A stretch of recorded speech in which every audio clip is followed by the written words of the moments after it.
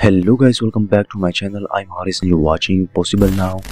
So guys, today I'm going to guide you about that how you can boost your FPS and reduce input delay in Fortnite Chapter 6 Season 2 by applying these simple steps. So guys, this video is going to be really interesting, so just watch the video till the end. And if you're new in this channel, kindly like this video, share to your friends and subscribe to the channel for more content. And without any waste of time, let's start the video. So guys, first of all, talk about the resolution. So I recommend using a stretch resolution, but I'm currently using 1920x10 x 1080 because I'm recording this video. And if you want to convert your resolution into stretch resolution, so watch my tutorial based on stretch resolution. Check my description and watch the full video where you see the best resolution which suits your PC. And the next thing is the V sign. So guys, if you're playing your game in your low end PC, then you need to turn this off. It's unnecessary and adds input delay in your game. And after that, the next thing is the frame rate. So set your frame rate limit match your monitor's refresh rate. For example, if your monitor is 144 Hz, cap your FPS at 144. Now guys, let's talk about the rendering mode. That's a lot of debate between DX11 and performance mode. Interestingly, some PCs perform better with DX11, so I suggest testing both to see which works best for your system, but mostly pro players use performance mode on their system. And moving on to the graphics settings, most pro stick to normal settings. I recommend setting your brightness to around 130, and for 3D resolution, keep it between 90 to 95% to reduce the number of pixels rendered, and boosting your FPS and reducing input delay in your game. And the next thing guys is the view distance. So it doesn't impact on your FPS so much. So you can set it to near or medium and set textures and meshes set to low to maximize your FPS and minimize the input delay. Scroll down to game settings and disable anything related to replays and energy saving. Once you have made these changing, simply click on apply and close your game. So guys, after that, the next thing is we need to set some Epic Games launcher setting. So open your Epic Games launcher, and here you need to go to the library option. Here you need to find your game, click on three dots and open options. Now here you need to unmark or turn off some settings. Like the first one is save the world. If you don't play save the world, then turn it off. High resolution texture, you need to turn this off because if you play your game on your low end PC, then definitely you need to unmark this option. And once you unmark this, you will also get free storage of 17 GB in your drive. And if you talk about the pre-download stream assets, turn it off for low end PC gamers, and that's it. After that, if the DX12 option here available and you have low end PC, then you need to turn this off also. After that, simply click on apply and that's it. Now close this, and the next thing is we need to again go to click on three dots and go to the manage options. And in the launch options guys, first you need to enable this, and right here -D3D11 if you want to play your game on DX11. And if you face any kind of crash or error, random crash while playing your game, then you need to click on verify to verify your game files. And if any of the game file is corrupted, then this step will fix your problem.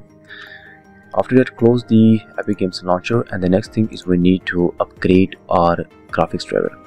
So what we're gonna do is, for NVIDIA user, first you need to open your GeForce Experience, and here you need to go to the drivers tab and simply click on check for updates, and it will automatically check for latest drivers in your PC. And for AMD user guys, you can do the same step in your Radeon software. And the next thing guys is we need to close some background applications. So for this you need to go to your search bar, and in here you need to type settings, and in the settings options you need to go to the privacy section, And you see here in general there are 4 tabs. Turn off all of them one by one, and down below go to your background apps and turn off all the background apps running in the background. My background apps are already turned off, so get back and I'll move to the gaming section here. So guys, if you have a low end PC, then you need to apply these settings like game bars, turn it off, capture setting, turn it off, and game mode, turn it on here. And here you need to go to the graphic settings, add your game, click to browse, like add your Fortnite client Win64 shipping file. It's already added. Select your game, click to options and set on high performance. Now click to save, and that's it. Now get back and now move to the next part, and the next thing is we need to delete some junk or bad files in our system. So what we're gonna do is press Window key plus R, and here we need to type some commands. Like the first one is prefetch, PREFETCH. It's our first command. Type this command in the run dialog box, click to OK, click to continue. Control A, select all and delete all of these bad files in your system. Skip the step, and again one more time press Window key plus R, and use the second command here, like %temp, again %. It's a second command. Press OK, Control A, select all and delete these files also. Don't worry, these all are like unnecessary or junk files, so don't worry and delete these bad files. And once you delete these files from here, then you need to delete these files from the recycle bin also.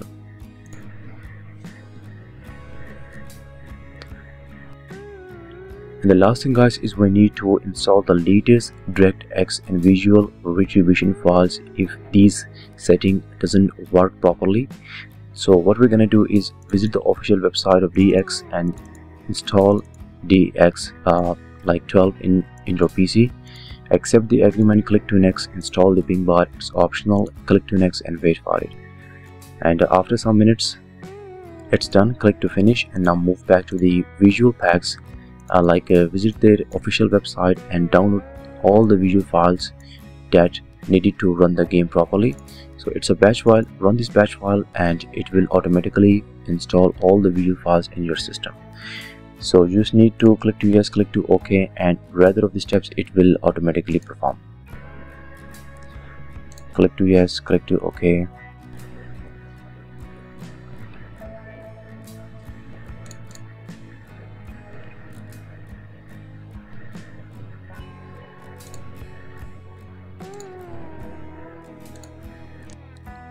And after few minutes it's done. Now the back steps are complete, and before launching your game guys, the last thing is we need to free our CPU space from the task manager. So open your task manager and check your CPU space from the performance tab here. And because Fortnite and any other online game mostly based on your CPU, so what you are gonna see is that if any of the background application or program or file that takes your CPU memory, so just find these kind of applications and right click on that programs and end task these kind of applications. So in case like any recording software or any Adobe Photoshop kind of a software running in your background while you play your game, then you need to end task these kind of programs. And after free your CPU space guys, now you're ready to launch your game, and now you can play your game without any lag, freezing or starting kind of an issue. And now you will see a huge FPS boost difference in your game. So guys, if you found this video helpful, kindly like this video, share to your friends and subscribe the channel for more content, and we will meet in the next one. Until then, peace out.